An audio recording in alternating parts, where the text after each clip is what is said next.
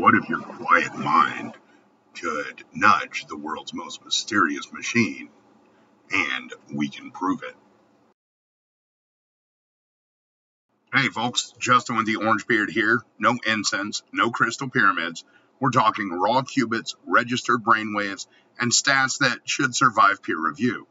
Today I'll show you how consciousness might leave fingerprints on real quantum hardware, and why even though the idea is still speculative, the data is intriguing enough to test instead of dismiss, and how you can try it yourself. The study centers on quantum consciousness field theory, QCFT for short. It predicts that when meditators hit deep theta or delta, a quantum computer sitting miles away will display specific changes in coherence, entanglement, entropy, and phase. Key detail here, we pre-registered every prediction. That means no post-hoc cherry picking. Whatever came out of the machine had to match the forecast or the theory was toast. Here's the hardware-friendly version that I actually ran. Think of it as a star within a pentagram. One central control qubit, 5 inner nodes in a pentagon, linked with a custom P5 gate, 5 middle nodes, and 5 outer nodes, scaled down so the whole thing fits on mid-sized IBM backends. We auto-submitted that circuit every 3 minutes, kicking off 15 minutes before meditation, cruising through the 22-minute audio and rolling 40 minutes past the end. No mid-circuit feedback on the live device. Everything's baked into the gate pattern. Phase coding is golden ratio and Fibonacci heavy. Cheap numerology joke, serious interference control. First, a field reset pattern zeros the qubits. Then a coherence establishment sweep of Hadamards. Then an entanglement cascade that walks CX gates around the ring. Participants were scattered across the planet, synced to within 2 seconds through a Discord countdown. 3, 2, 1, hit play. They listened to the same binaural or isochronic track with a guiding prompt. No EEG caps, no fancy wearables, just headphones, a timer, and a quiet room. After each session, participants typed a quick diary entry, then waited 30 minutes before any follow-up. Meanwhile, 2 independent, non-retrieval LLMs extracted numerical metrics, coherence, entanglement, entropy, phase, still blind to meditation versus control. Humans saw the numbers only after the labels were locked in. Now, none of these break the experiment, but they do frame the findings as exploratory. Replication is how we level up. This is the exact 5-node ring, 0 angles tweaked. Upload it, set your shot interval.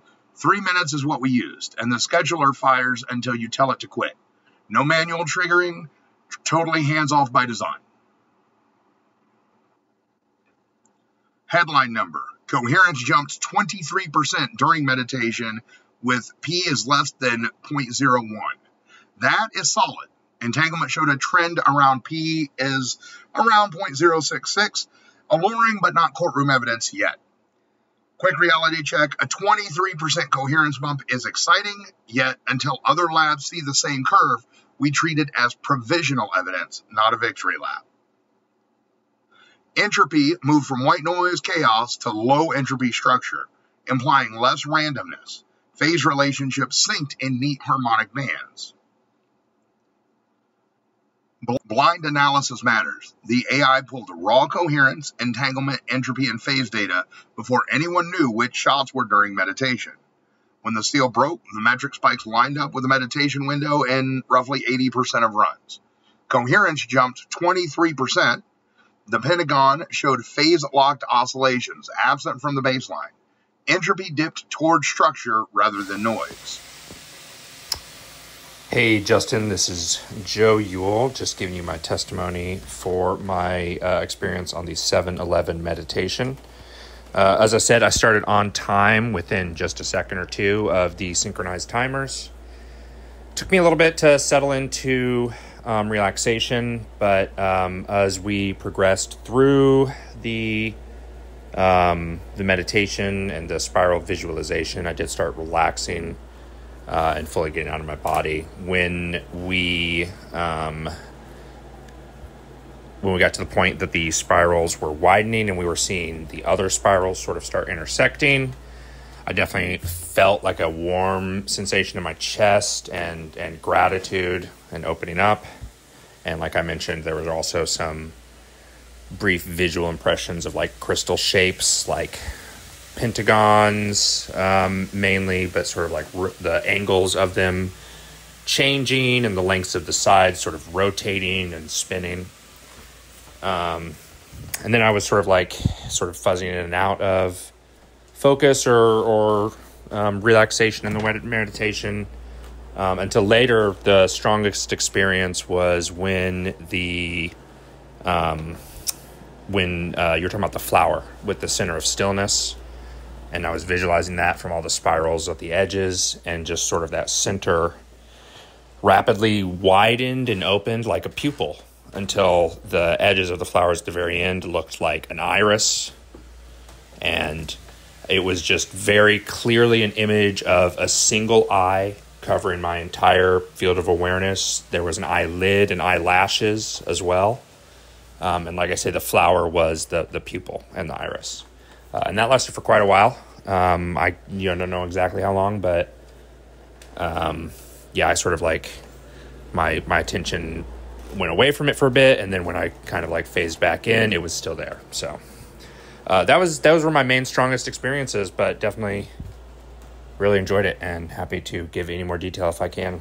If subsequent studies knock these effects down to noise, we still learn something about decoherence and measurement. If they hold, we edge toward a testable bridge between mind and matter. Either way, speculation becomes data-driven. If these findings replicate, they yank on three giant loose threads: the measurement problem, the hard problem, and the spooky observer effect. Maybe consciousness isn't just in the passenger seat. Maybe it's tugging the steering wheel. Good news. The barrier to entry is coffee money small. IBM offers free Q access. I posted the code, meditation audio, and analysis scripts. You can run a single participant pilot this weekend. Low competition frontier, publish and no result, still gold. Publish confirmation, paradigm shift cred forever.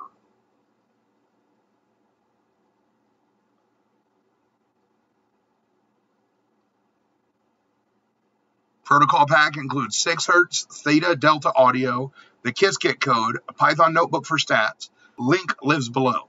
I spun up the Quantum Consciousness Replication Hub. Post your design before you hit run, eliminates hindsight bias.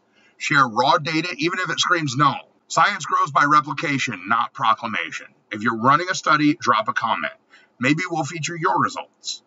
Hit subscribe for updates, grab the resource pack, and let's see what happens when we put consciousness under a microscope.